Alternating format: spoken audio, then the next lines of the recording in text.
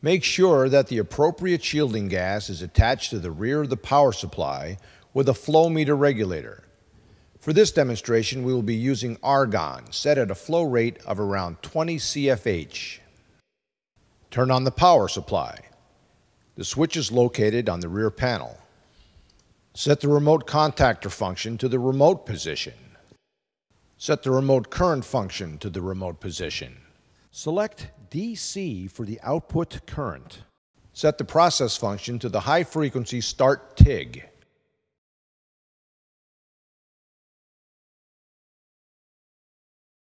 Scroll through weld parameters with the arrow buttons and select pre-flow. Adjust the pre-flow time.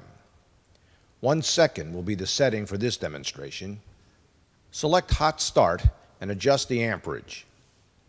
20 amps will be the setting for this demonstration. Select the weld current and adjust the amperage.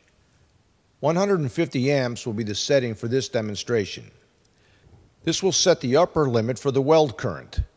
The foot control can vary the welding amperage from 0 amps to the preset amperage displayed on the digital LED display.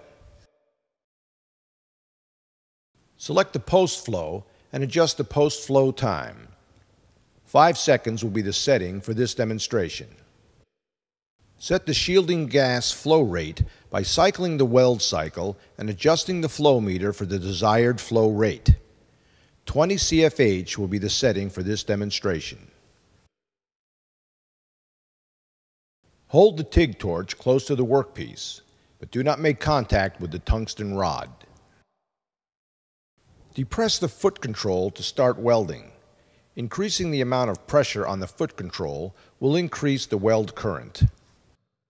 Releasing the foot control will extinguish the arc.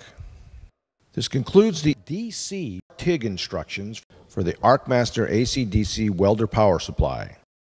For specific instructions on other weld modes and ArcMaster functions, please refer to the appropriate video provided on this disc.